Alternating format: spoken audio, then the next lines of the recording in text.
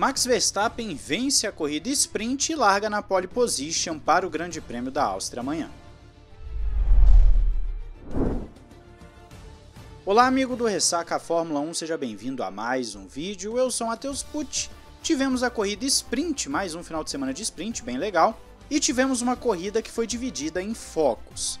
Antes mesmo da largada já teve drama, como os britânicos gostam de falar, que o Alonso nem saiu do grid. O carro dele ainda estava levantado e com a capa nos pneus. Foi um problema de bateria, o Alonso teria que largar dos boxes, mas nem do box saiu, perdeu a sprint, o que é uma pena, porque o Alonso tinha um carro competitivo para pelo menos tentar marcar um pontinho nessa corrida, e a temporada dele tem sido marcada por infortúnios. Por mais que tenha tido um erro aqui e outro ali, no geral a temporada do Alonso é marcada por problemas de confiabilidade e acaba não tendo a culpa do piloto, já que ele tem feito até boas exibições quando o carro funciona direitinho. Foi uma pena perder o Alonso logo no início, e outro que acabou tendo problema ainda na volta de formação foi o João, acabou largando também dos boxes. Esse conseguiu sair dos boxes pelo menos, o João, e recuperou as posições. Na largada, logo ali na primeira curva, já tivemos toque, o Hamilton foi ensanduichado pelo Gasly, se não me engano pelo Albon, o Gasly toca nele, e aí o Gasly é ejetado, o Hamilton não teve culpa, nem o Gasly também eu acho, foi aquela coisa de corrida, o Hamilton se deu bem e continuou na pista normalmente, sem grandes prejuízos. Também na largada, o Verstappen já saiu defendendo a posição, as duas Ferraris decidiram brigar nas voltas seguintes, o que foi bom para o Verstappen, que abriu uma distância confortável ali, ficava 2 pontos alguma coisa, chegou até 3, ficou administrando a corrida. As Ferraris brigaram e foi bonito de ver. O Sainz mostrou que não vai ficar simplesmente olhando o Leclerc andar, que vai ficar simplesmente esperando o Leclerc errar ou alguma coisa assim, e foi para cima, disputou posição, foi agressivo, o Leclerc também foi agressivo na defesa, o que foi legal, deu uma espalhada aqui, outra ali, o Sainz também tentando dar uma forçada, e foi bom que não puniram esse tipo de disputa, achei legal, achei justo, foi bem legal de ver, só que aquele detalhe, os pilotos disputarem livremente é bom para nós fãs, nós queremos ver disputa na pista, nós queremos ver os pilotos mostrando quem é o melhor.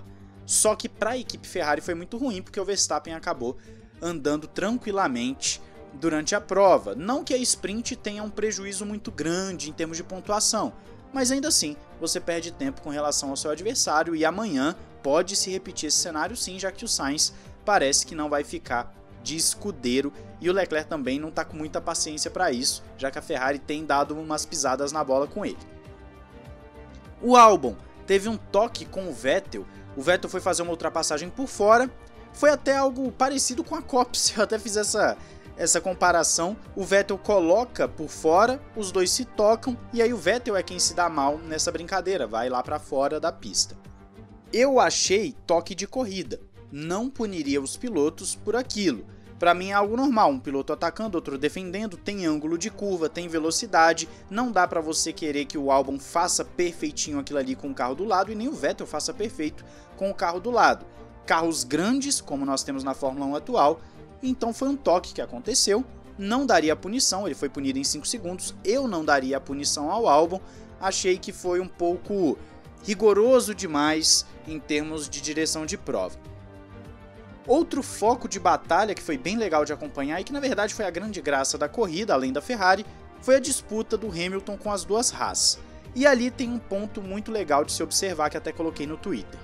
Você pode perceber que quando chegava na zona de DRS, principalmente a segunda reta, não aquela da principal, mas na segunda reta, o Hamilton tentava passar o Schumacher ia para a linha de dentro e o Magnussen se mantinha na linha de fora.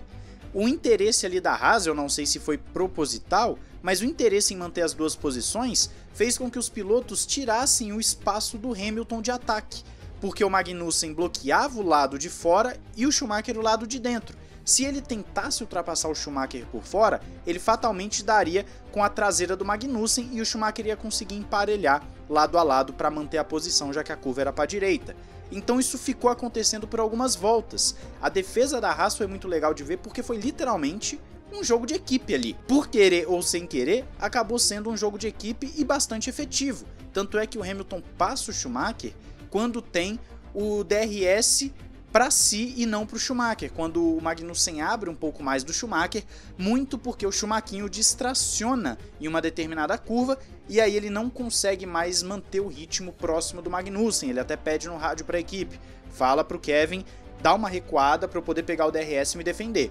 Quando o Schumacher perde a asa móvel, ele fica indefeso e aí acontece as passadas que a gente fala aqui já há algum tempo, né? O Hamilton abre a asa, bota de lado, aí não tem muito o que fazer, o carro fica muito mais rápido, não tem uma chance assim de defesa, é muito raro, só numa pista que às vezes a reta é muito pequena, algo assim, e o Hamilton faz a ultrapassagem. Mas foi muito legal de ver essa jogada da Haas, os dois pilotos bloqueando os lados, porque geralmente o que nós vemos? O outro piloto busca o vácuo e não fecha os lados, e quando ele fecha, ele deixa um espaço muito aberto para o adversário, que não foi o caso da Haas, que conseguiu deixar de uma forma com que Hamilton não tivesse para onde ir. Se ele quisesse passar, ele ia ter que ir para a grama, ao invés de passar na pista. Foi bem legal de ver, acho que valeu o ingresso para essa corrida, essa disputa. O Hamilton passa, pega o último pontinho, o Schumacher não marca os pontos, mas eu diria que o Schumacher foi o piloto do dia por conta da defesa e da estratégia.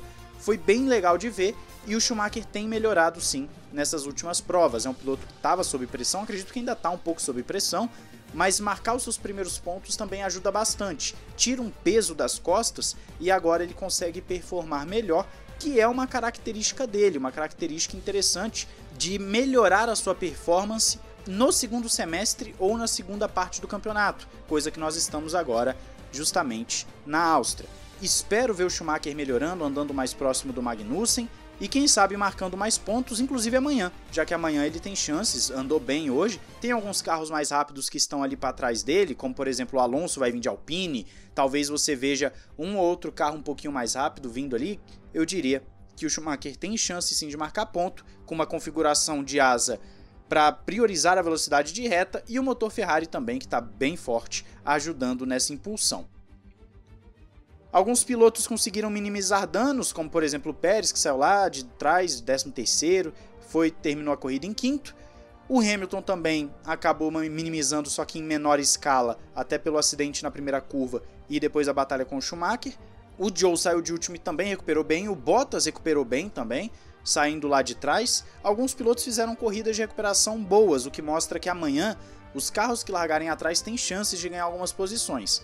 E vamos ver como vai se comportar o pessoal da frente, porque se o Pérez passa o Russell logo no início, ele pode se juntar à briga com as duas Ferraris. Se não, o Verstappen fica desprotegido e 2 contra 1 geralmente dá uma vantagem muito grande para a equipe que tem ambos os pilotos na disputa. Tem que ver se o Sainz e o Leclerc também vão ficar na briga interna ou se eles vão fazer uma estratégia de equipe diferente. A Ferrari claramente não definiu ter ainda um primeiro piloto, o que para o espetáculo, eu repito, é muito bom, para a gente é muito bom, mas para a equipe acaba sendo ruim em termos de performance. Se eles ficarem se degladiando amanhã novamente, provavelmente vão perder tempo para o Verstappen, que anda muito bem na Áustria e que tem um carro bem equilibrado, pode sim vencer com uma certa facilidade se a Ferrari não abrir o olho. Mas é isso, uma sprint que nesses focos em que citei foi até bem legal, de resto foi bem paradão ali, não teve muita disputa além disso do que a gente viu. Mas qual a sua opinião? Diz aí nos comentários, não esqueça de se inscrever e ativar o sininho para não perder nada. Um grande abraço, valeu e falou!